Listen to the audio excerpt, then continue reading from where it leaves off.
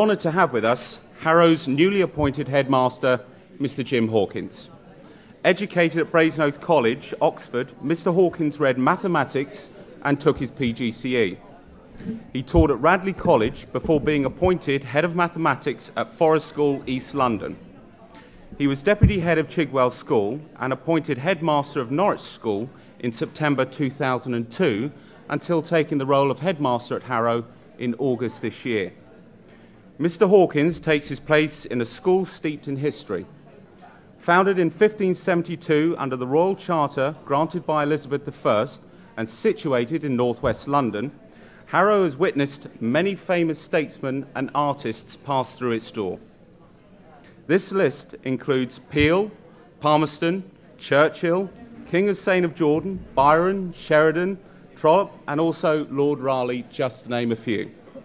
Safe to say, many Harrovians have gone from this seat of learning to have distinguished careers in business, the law, medicine, the armed forces, the arts, and also media. A full boarding school, Harrow believes in the virtues of being an all-boys school and also aims to produce young men who will go on to become leaders in their chosen professions and be of good influence in today's world. Harrow embraces a balanced mix of tradition and future trends, inspiring boys to develop their talents and reach for excellence in everything they do. The 805 Harrovians also enjoy their own school song, their own form of football, and also unique terminology. And it's with this terminology that I affectionately say to Mr. Hawkins that as head beak, I welcome his talk that will no doubt be send-up, and we hope that he didn't have to experience too many tolly-ups to finish it. Ladies and gentlemen, explaining why independent schools are important, please welcome Harrow's headmaster, Mr. Jim Hawkins.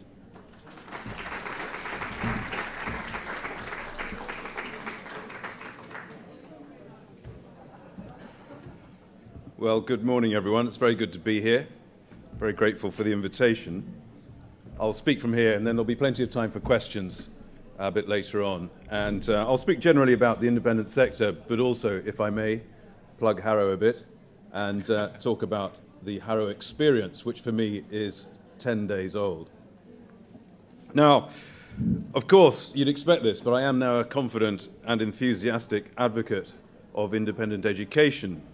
But if I'm honest, when I went into teaching in the independent sector 23 years ago, I was less sure about that, partly because on my PGCE course, I think I'd been made to feel a little guilty about going into independent schooling, as though somehow I was avoiding the real thing and was going to a pampered alternative. As I set out, my first teaching job was at Radley College. For me, that was my first experience of public school and of boarding school directly. I was state educated myself, went to a grammar school in Birmingham. And I was drawn into that job for a combination of things. I love teaching mathematics. There are people that do. I also loved the breadth of extracurricular experience that I'd had at university and at school. I loved playing rugby, I loved rowing, I loved coaching the two sports. And my first job allowed me to do all of those things. And as a bachelor don, I was able to throw myself into all of that and learned a huge amount very quickly. But the tension that I felt at the time, the ideological tension, the sense of, well, you know, I'm going to this sector, how does that work in terms of our overall educational perspective? We still see that tension all around us in the way that our sector is portrayed. Now, I assume I'm preaching mainly to the converted, perhaps totally to the converted, because you're here at this show. But still, it's relevant to our general thinking about public schools and independent schools. I must, of course, note that independent schools is a big catch-all. It covers a wide range and lots of different kinds of places. My HMC colleagues, who are heads of day schools, let's say urban day schools, are exasperated. Whenever there's a story about independent schooling, there's a picture of a Harrovian in a hat that goes with the piece that the journalist has written. There are, of course, yes, the great public schools, but I've worked in various other excellent schools. I worked in Forest School, which is in Walthamstow, and its address, it says near Snaresbrook. I then went to Chigwell, Birds of a Feather territory, and then on to Norwich School, a beautiful day school in the Cathedral Close, an ancient school dating back to 1096, and here I am at another historic place, getting used to the ways and the traditions of Harrow. So many different kinds of independent schools across the age range, and many of those represented here at this show. Although there are great differences, and of course in my experience I've taught in day, in boarding, in a combination of the two. I've taught all boys classes, all girls classes, co-educational groups, and in urban and rural environments, and enjoyed all of those places. I think outstanding independent schools do share a lot of qualities and are admirable for them, and I will talk about that at greater length. We also, I'm going to go into defensive mode first of all, we share some common frustrations based on those attitudes that I began with. We are and have been under attack, most recently via charitable status issues, also through over-regulation, the inspectorate, even the independent schools inspectorate, having to follow national guidance and reducing our independence. And the way that we are portrayed in the media is terribly unhelpful at times, well, regularly so. And there is a regular stream of dubious statistics. The one that annoys me most is this 7% statistic, which is always trotted out when social mobility is mentioned. Isn't it outrageous that 30 to 40% of Russell Group undergraduates are from the independent sector, or nearly half the top civil servants, or a third of MPs come from the independent sector, when only 7% of the population go there? Well, what's misleading about that, I'll explain as follows. Firstly, about 14% of the population go to the independent sector at some point in their schooling. But even more importantly, we should be aware that if you look at the difficult A-level subjects and the top grades achieved in them, then statistics around the 40 to 50% mark for subjects in modern languages and the applied sciences and those most difficult subjects that give you the passport to the top selective universities, which then lead to those careers, then the statistics are pretty close. You could argue that you should expect about 40% of some of those leading professions to come from our sector, because we are the schools that are generating that proportion of grades which open the doors later on. And it's completely upside down to say, let's punish the universities for not finding more talent in other sorts of schools. Surely the job of all schools is to stretch and to nurture the talent and to present universities with the quality for them to deal with. But you'd expect me to say that, wouldn't you? Now, you could argue as well that the independent school's attitude towards these hard subjects is key to our country. The fact that applied sciences and classics and related subjects arguably have survived in some universities is down to us. We've provided the pupils to fill those courses, and that must be borne in mind. But just an aside on social mobility, I've talked about the professions that result from the selective universities, but it's also notable that even in the arts, in the entrepreneurs in life, and also in pop music, from Coldplay to James Blunt, there is an extraordinary proportion of influential people and successful people that comes from the independent schools. Is that outrageous or admirable? Looking at it positively, I would say one reason why talented people do well from our schools is because when they are with us, they gain a range of experiences that goes far beyond the academic. They learn how to play in teams, they learn how to debate, they learn how to work alongside other people and deal with hardship, believe it or not. I talk about that very mindful of the fact that I'm training for long ducker at Harrow. I'm doing short long ducker, let me explain. Lots of the boys and the beaks at Harrow in the first weekend in November on a Sunday morning will be running from the school to Marble Arch and back. About 40 boys, about 20 of the beaks, the masters. And several hundred boys will do the halfway. They'll be dropped off at Marble Arch and have to run back to school. I wonder how many schools put their pupils and their teachers through that sort of thing. Anyway, it's getting me fit.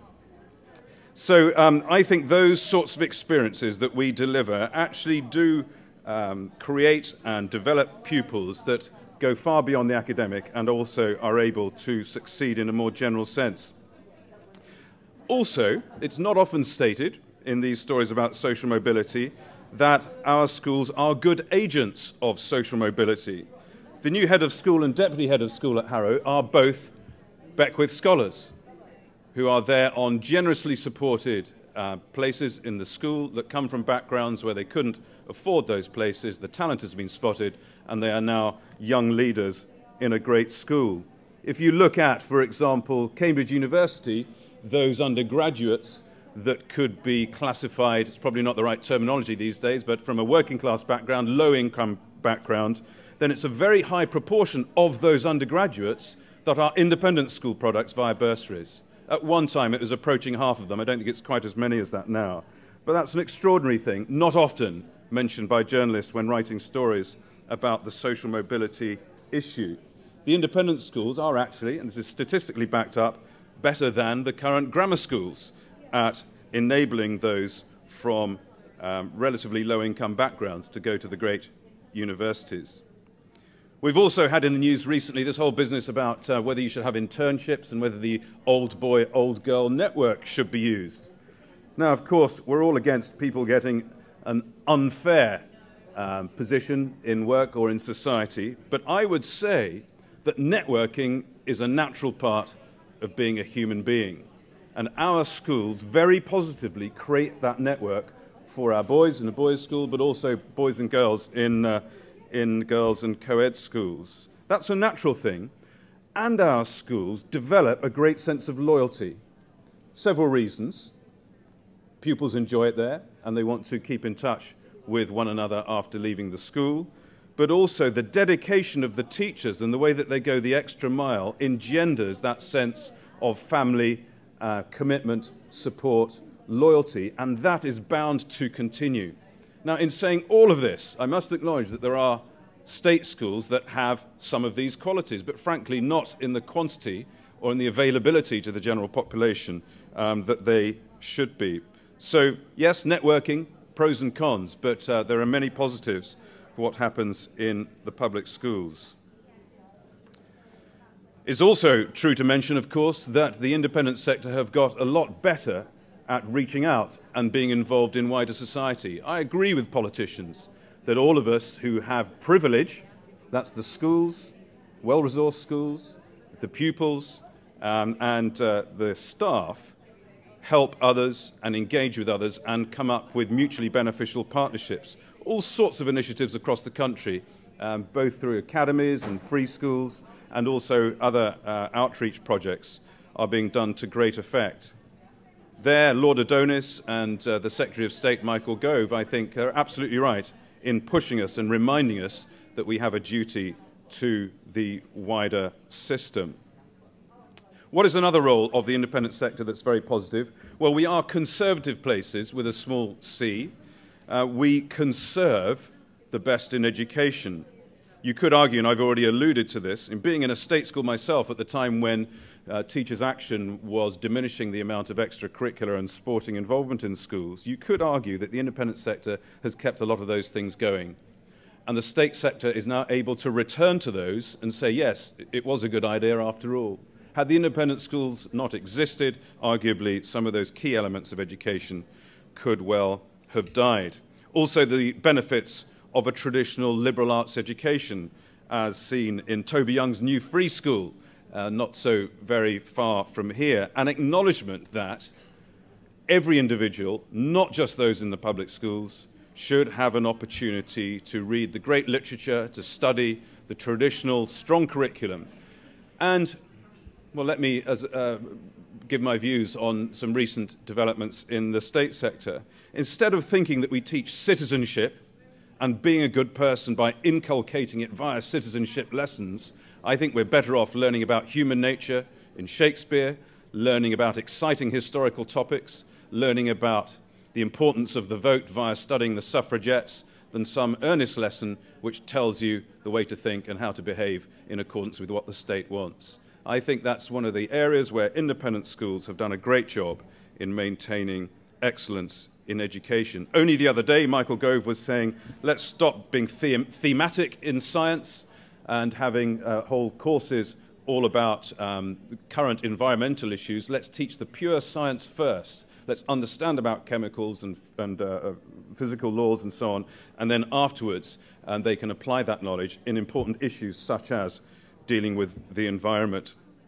Also, along the theme of being conservative, we of course are pretty strong on discipline and uniform. And of course we now see academies wearing blazers that are very sort of prep school in style with all the piping and so on, in acknowledgement of the fact that outward appearance matters and is an outward sign of discipline and good behavior.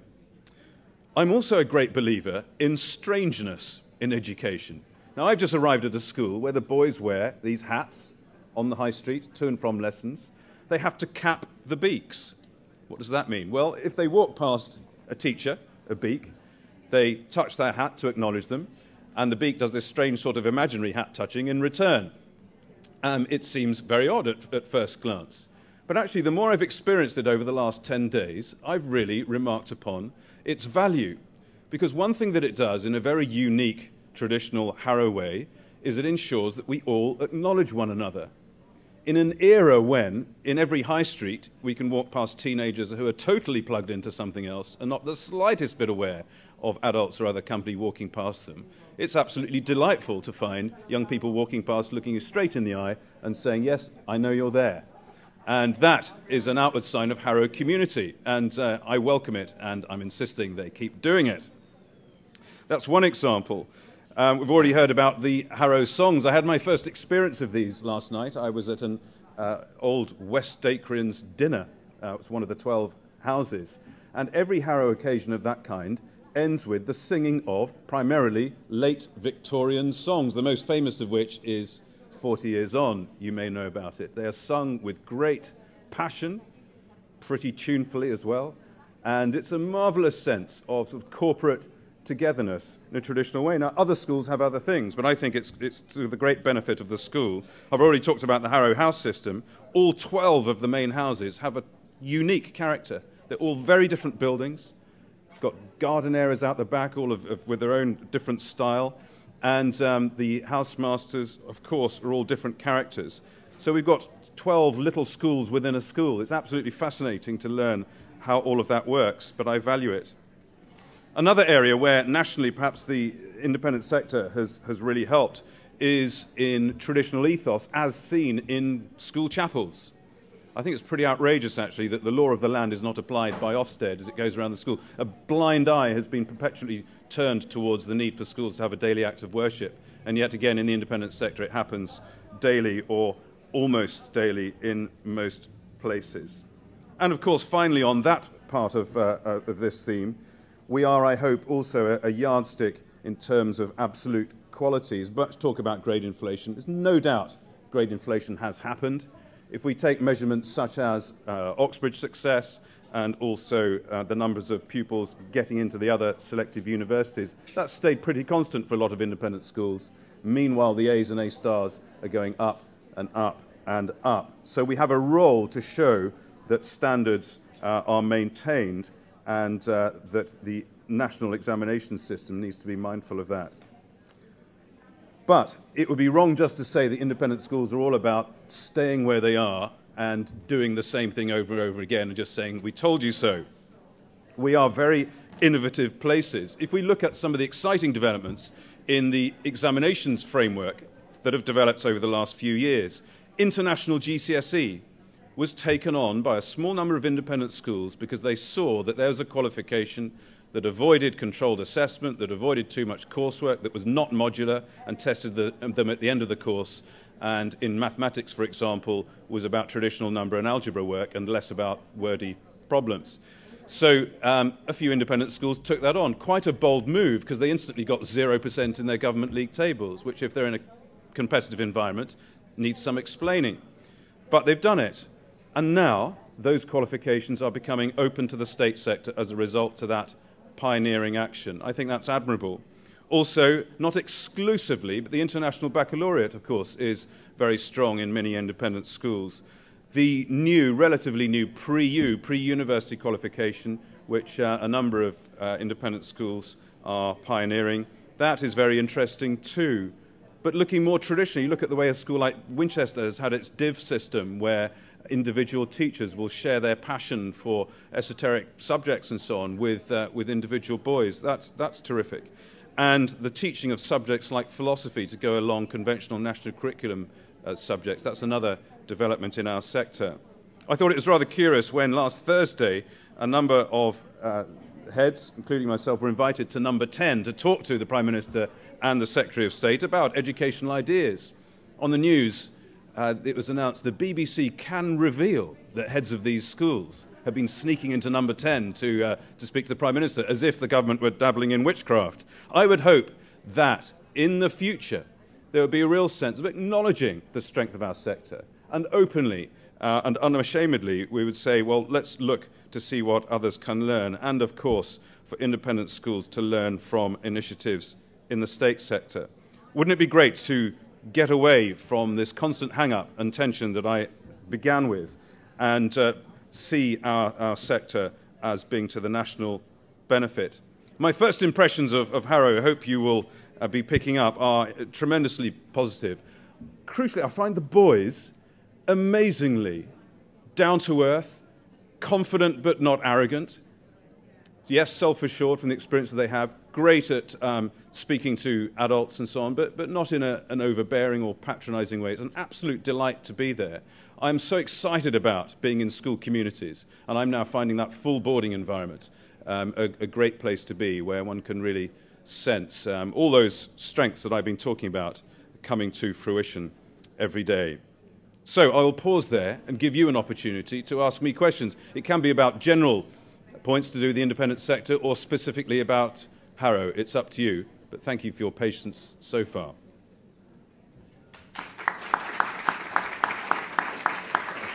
Thank you very much, Jim. If I could ask our audio expert to grab the microphone. Has anybody got any questions for Jim? That's okay, I have a few. We actually asked some of our readers some questions to ask you, and one of them came up as, if you can afford it, is boarding preferable for most children? Boarding is great. I've just been talking about that. It's not for everybody. That's absolutely clear. And I think one of the joys of nowadays is that there are, in the independent sector, lots of great schools of all the different types I've talked about. And I think it's a matter for parents to decide which school they want according to various factors, among which are single-sex or co-ed, boarding or day. If it's boarding, how much boarding? Do you want flexibility? Do you want to be visiting a lot? Or do you want to just see your children more at exeat weekends and half-term and holiday? Those are key factors for families these days. And there's a great choice. If you can afford it, yes, but do bear in mind that lots of schools run bursary schemes and means-tested schemes to allow a broader range of socio-economic backgrounds than you might immediately expect.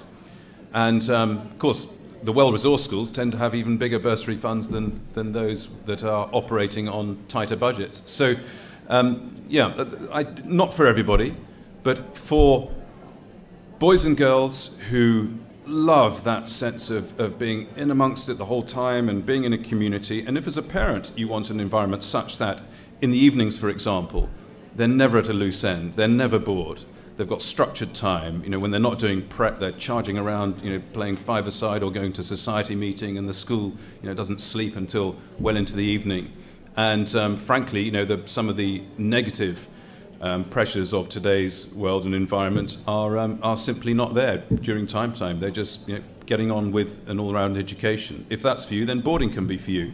But I can also imagine boys and girls that need daily support in the evenings from their families, because that's just the kind of person they are. Okay, thank you very much. Anybody else? Or shall I go back to our readers? Okay. Probably, considering the time... yeah. Oh, sorry, we have a question over here. Good morning. Good morning. In the same vein, single-sex schools or co-eds? Yeah, good question. As I mentioned, I've worked in all types. I have got clear views on this. I think that, let me start with what I don't think. There is a lot of, to justify their existence, all boys' schools, all girls' schools, and co-ed schools put out propaganda about, this is the only way, and try to make parents feel that there's something wrong with you if you're sending them to the other kind of school. I don't like that at all. I think there are great schools of all kinds, great all boys, great all girls schools, and there's some fantastic co-ed schools as well. And I think it's just plain daft for someone that works at a school like mine to say that, King's Canterbury, Rugby, Marlborough, and similar are not good schools. They're great schools. So, and what I do think is this, that if you look at the cogent research on the results achieved in those different kinds of schools, the two biggest factors that influence child's performance are the backgrounds of the pupils, in terms of finance and so on, and also the ability of the pupils on entry. Those are the two most significant factors that affect the performance of the school as seen in league tables. So the highly selective London day schools, for example, they are creaming off the top 0.whatever% of the population. They're great schools, but those pupils would teach themselves to A stars. So you just got to bear that in mind. It's very significant when looking at league tables to think, well, what kind of school is it? How selective is it? Are there 20 to 30 applicants per place? Or, do they just take most of the pupils that apply and have a pretty comprehensive intake? And there are many great independent schools that in the latter category where their value added is absolutely superb. So all this talk about, look at the league tables, it's all girls schools in the top 5 and then a few all boys and then the rest. That may be historical as well, in terms of the way that schools were founded. However, going back to my last point, the parental choice, I think one must weigh up. Looking at your boy or girl, where are they going to thrive? I now see hundreds of Harrovians that are absolutely right for that environment, and would quite rightly wouldn't want it to be co-ed, neither would their parents. The advantages being the standard things you'd expect me to say, the absence of distraction, being able to get up in the morning and go to breakfast without being able to, apart from making sure your top button's done up and shirt's tucked in, worrying too much about your parents during those rather turbulent adolescent years. That's a real advantage. Also, I think it is true to say, when I've taught in co-ed environments, one needs to employ a wider range of teaching techniques because boys and girls in a mixed class demand a wider range of approaches. I'm not saying that's bad, but it's different. And certainly at Harrow, there are beaks who are absolutely brilliant at teaching boys. They may be slightly less good at teaching a co-ed class or an all-girls class. So again, it's environment. And I think it is good that there is a range of opportunity for parents. Okay, another question, if we could fit just one more in. Morning. I was just wondering what your views were about attracting overseas students. Attracting, well, let me talk about Harrow. Harrow has a great tradition going over many decades of being very cosmopolitan and international, going back to Nehru, Prime Minister of India, and also Jordanian royal family and many other great families. And Harrow right now has a wonderful group of internationally based pupils, boys. I think where as a school, Harrow is greatly blessed of being heavily oversubscribed, and we're about having a healthy mix of brilliant boys at the top end, boys who are good all-rounders, good enough academically, also from all around the UK and different parts of the world. But the schools have to balance things. I think it must be difficult in schools where they feel pressure to do recruitment of various kinds. Harrow isn't like that, but there are some that, there are pressures as the world economy fluctuates, suddenly to take more pupils from here and fewer from here. But we are in a world where we need to keep going and to manage our finances. So I don't know if that answers your question. I don't think many schools would set out saying, right, let's recruit lots of pupils from this country or that country. It's about achieving balance, I think. Okay, that's all we have time for. Oh, okay, if it's a short one.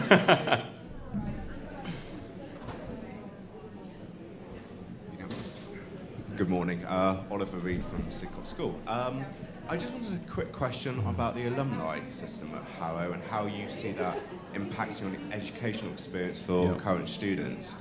For me, it's one of the great defining factors of an independent education is that connection with previous pupils.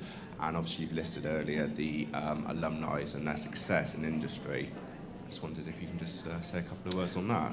So, how a good alumni network is achieved, or what happens at Harrow? Absolutely. Yeah, I think successful schools do generate a natural affinity and loyalty. In terms of the techniques that schools use to maintain that network, there's a lot of socializing involved, which is great, giving people opportunities to get back together, school reunions, house reunions.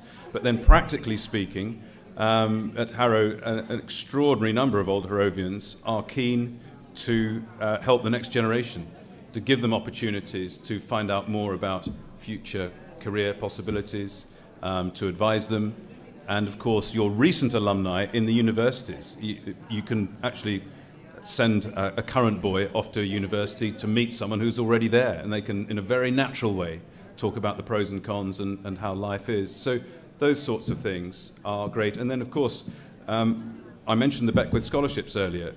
Beneficiaries include the head of school and deputy head of school at the moment. There's an example of someone who was a scholarship boy at Harrow himself, and who then went on to an extraordinarily successful career and has felt impelled or compelled to give back and to provide what he had to others. And I think that's wonderful that our schools are not only giving people a great education, but engendering a sense of philanthropy and giving back to their old school, but also the world at large. One of the aims of Harrow is to make sure that young men know that they've had privilege, they've had a great education, and that they are going to be working in their lives for the good of their families and their network, but of the wider world. And there's a great tradition. Lord Shaftesbury was a Harrow boy, and look at his influence on the 19th century world. And one of my dreams and aspirations is that some of those Harrow boys that are wandering around the hill now will be people who will do great things that will affect millions of others positively later on. Ladies and gentlemen, please thank Jim Hawkins. Thank you.